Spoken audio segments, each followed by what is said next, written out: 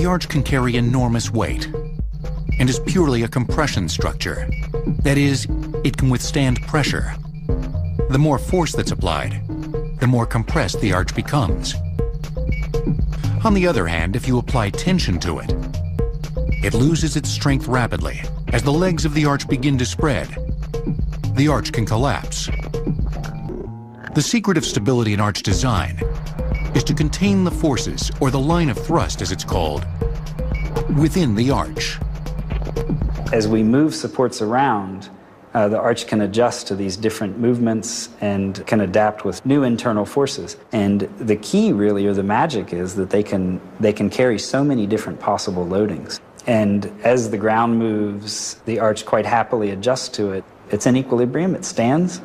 We can find a line of forces through one.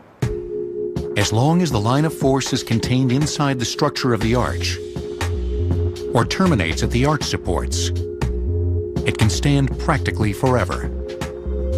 But if the line of force moves outside the arch because of increased loads or changes in shape, it will fail.